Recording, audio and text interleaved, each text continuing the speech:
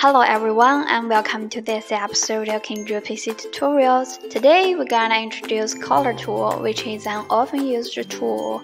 It can help us modify the color of atoms, structural formulas, text, brackets, arrows, graphics, and optical diagrams, etc.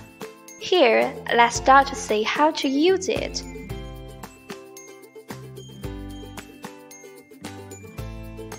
Open KingDraw, create a new canvas, and we can see the color tool in the toolbar above the canvas. This button is faded unless anyone is selected.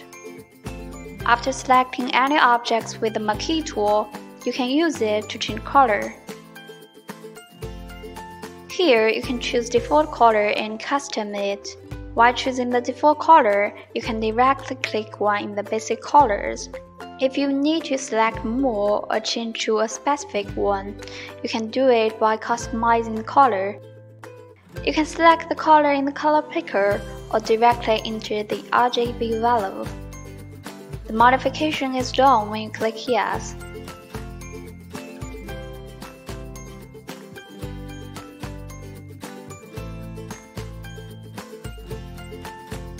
When editing KingDraw, the atoms will display different colors according to the system settings.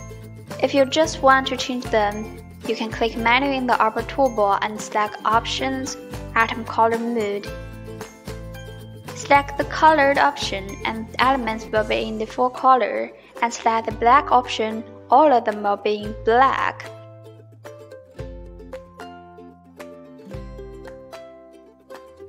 This setting has a memory, so when you open KingDraw again, it will default to the last setting.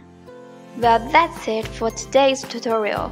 Also, if you have any questions or suggestions, please feel free to leave us a message in the comment section, and we'll see you next time.